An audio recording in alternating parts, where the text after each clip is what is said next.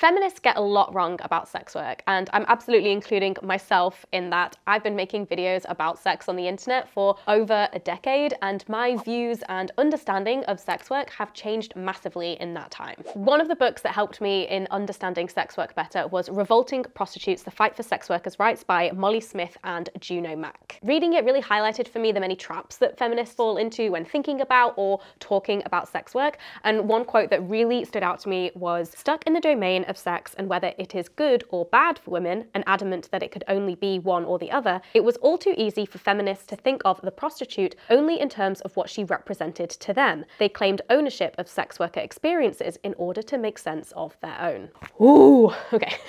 I wanted to make a video about how feminists often focus on what sex work means for us, instead of focusing on the actual experiences of sex workers, and why we shouldn't do that, and other things that feminists get wrong about sex work.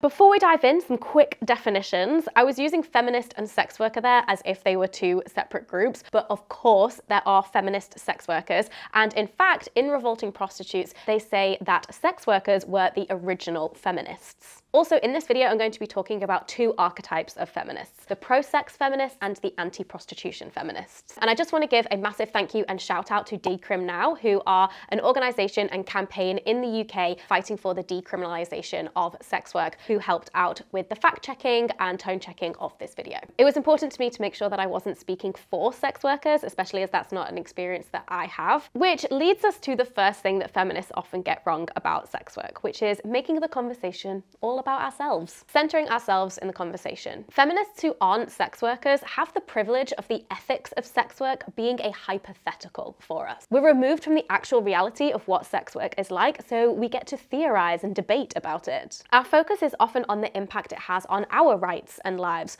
What does the existence of sex work mean for my sexuality and my womanhood? Rather than the much more pressing material impact of the current working conditions for sex workers. It can become very easy in the debate to completely decenter the experiences of sex workers themselves. A slight tangent, but this is actually a pattern that we see happening a lot, especially at the moment with the quote-unquote trans debate. The focus of mainstream discussion and media attention is all about what the existence of trans people means for cis people's, especially cis women's, identity. How can cis women make sense of themselves and the world and the patriarchy when you've got these pesky trans people mucking it up? Spoiler alert, these are not the conversations that trans people are having. Their concerns are much more material: access to healthcare and housing, not being discriminated against at work, being able to self-ID without doctors' approvals, and being able to exist safely in public spaces. And the media conversations often don't highlight or platform the voices of actual trans people, and sex workers are treated the same way. It is anti-prostitution feminists who have concerns about sex work, or pro-sex feminists who haven't done sex work themselves,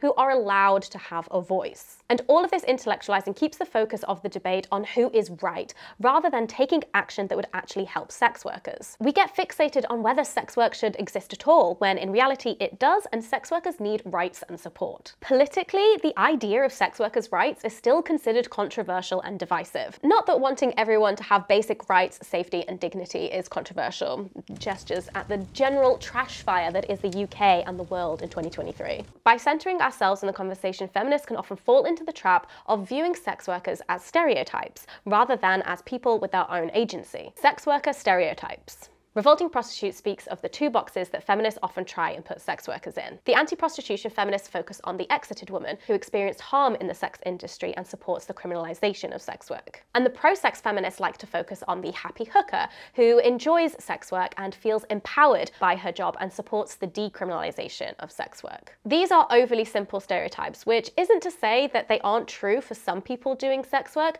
but it ignores the more messy nuances. The happy hooker narrative is also one that the media has leaned into recently, because it allows them to play with the titillation and taboo of sex without exploring the reality of what sex work can look like. Think shows like Secret Diary of a Call Girl or Netflix's Bonding. The problem is these stereotypes leave no room for the unhappy sex worker, who both anti-prostitution and pro-sex feminists would rather ignore, because she reminds us that some sex workers are forced to continue choosing survival over a noble exit. Nor does it leave room for the neutral sex worker, who is largely ambivalent to the work but still wants to see their working conditions change. Their work is a necessity. People need money and resources to survive, and you can sell sex for money and resources. Or if it is a choice, it's one driven by the lack of better options for safe, accessible, and well-paid work elsewhere, and no one else to fall back on. Sex work can be the best choice out of a load of really shit options.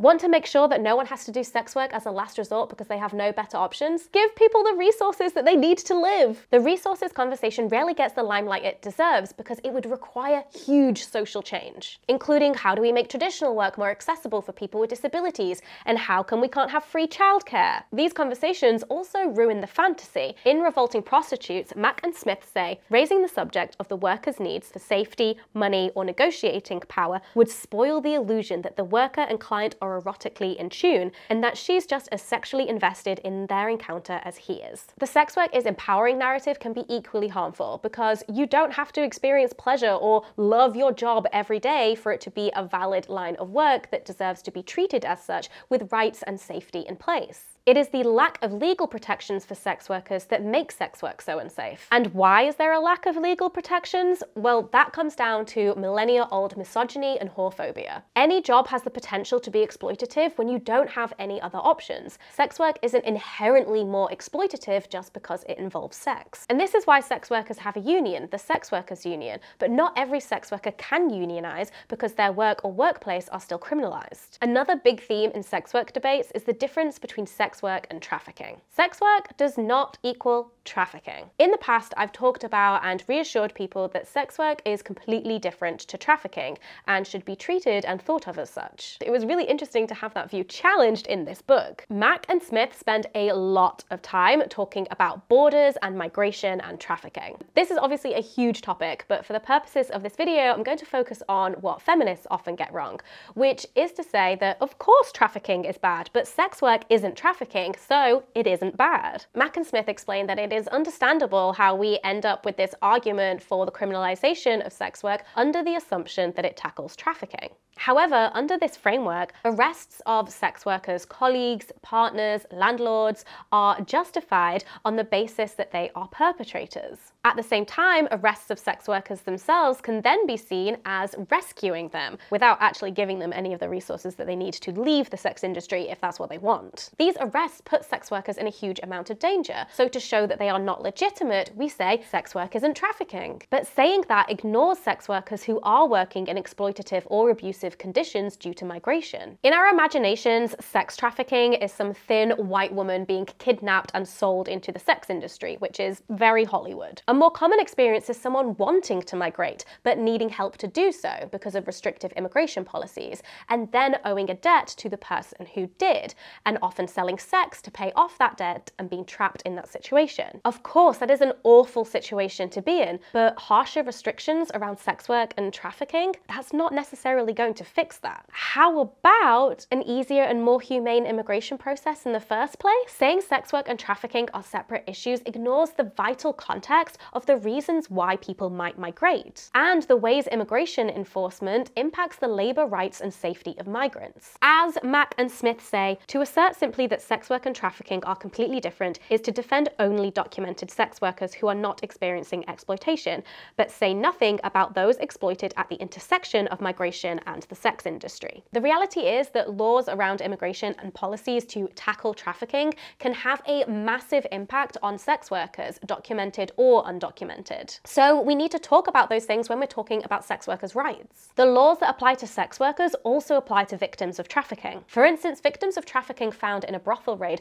are often just deported straight back to the countries that they were trying to escape from. And both migrant sex workers and victims of trafficking are far more cautious of the police, meaning they have fewer avenues to turn to if they need help. And speaking of the police, policing doesn't tackle the patriarchy. The policies that regulate sex work are rarely created by sex workers themselves, and often supposedly well-intentioned laws end up punishing sex workers instead of helping them. The criminalization or even partial legalization of sex work puts sex workers in a position where it would be illegal for them to do anything that would make their work safer. As the English collective Collective of Prostitutes puts it, it's legal to be a sex worker in the UK, but working together and virtually anything you need to do to contact a client is illegal. There are three broad systems under which sex work is governed around the world. Criminalisation prohibits the buying and selling of sex, and places criminal penalties on individuals who do so. There's also the Nordic model, which criminalises the buying of sexual services, but not the selling of sexual services. And while this may sound helpful, you can't criminalise one half of the equation without criminalising the other. In Nordic model countries, sex workers have to work in increasingly unsafe ways in order for their clients to avoid the police. And sex workers themselves are more often than not victims of these laws. Under legalisation, the government regulates the sex trade by setting specific conditions under which the exchange of sexual services can take place, and the conditions in which it can't. It creates a two-tier system where some sex workers can operate legally, but many sex workers, specifically migrant and trans sex workers, still have to operate illegally because they can't comply with the strict laws. And decriminalisation is the complete removal of criminal penalties in relation to the sex trade. Sex workers advocate for full decriminalisation as it gives sex workers more power as workers to access rights and safety. While decriminalisation doesn't end exploitation fully, it puts sex work in the same position as other labour movements and moves it out of the criminal sphere.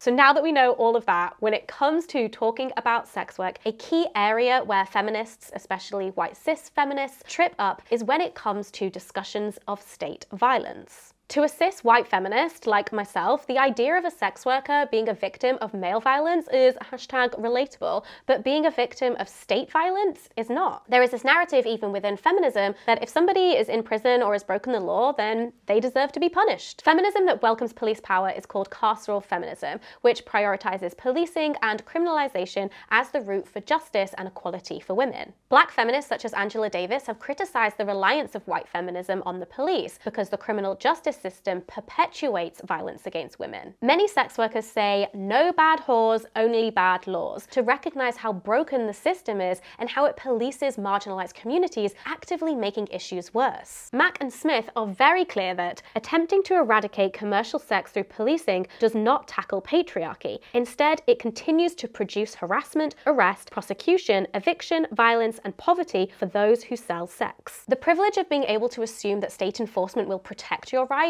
rather than uphold the systems of oppression you're facing is one that many anti-prostitution and pro-sex feminists share. I think we've begun to see more conversations about this, especially in the UK since the murder of Sarah Everard and the arrests at the vigil for her, but we still have a long way to go. It's important for feminists to understand that the systems that would make sex workers' material conditions better would also make our lives better. Not that we need to personally benefit to care about sex workers' rights, but it is time to talk about capitalism. Capitalism is fucking all of us, and not in a fun way. Rather than judging people for their choices, we should be working to ensure people have better choices that allow them safety and security. For some folks, like disabled people or trans people, sex work can be less dehumanizing than the punitive government systems that are the proper routes for them to go through in order to access money and stability. Decriminalizing sex work would allow sex workers to organize, to work together, and to advocate for safer working conditions. We don't need more police powers to fix issues of sex work. What sex workers need is decriminalisation and specialised and well-funded social services, welfare, benefits, housing,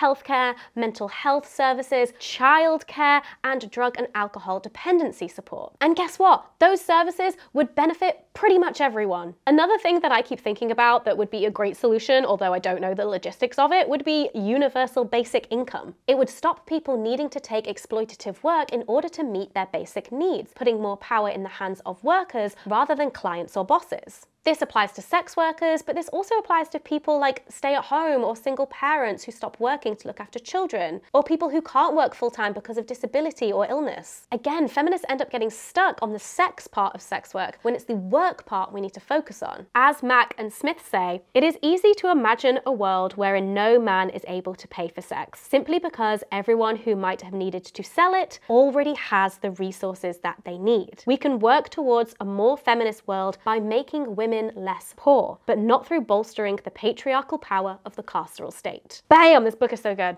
Thank you so much for watching. There are loads of resources linked in the description, including this book, English Collective of Prostitutes, Decrim Now, Sex Workers Union, and Hookers Against Hardship, which is a mutual fund supporting sex workers during this cost of living crisis. Also, Decrim Now are currently running a campaign against the Nordic model, which members of the Labour Party are currently pushing for alongside members of the SNP in Scotland. This is running from the 20th of November to around mid-December, so definitely check out Decrim Now's social media for more information on how to get involved. Also, if you want to learn more, in the latest season of my podcast Doing It, in the Money episode, we interview sex worker and activist Lydia Caradonna, and I would highly recommend going to listen to that and everything that she has to say. She is amazing. Of course, if you have any other resources or books about sex work that you would like to share, especially if you're not from the UK, then please feel free to leave them in the comments. And thank you again to Decrim Now for helping with this video, and for my patrons for supporting the work on this channel. Thanks again for watching. I will see you in the next video, which is actually going to be a very exciting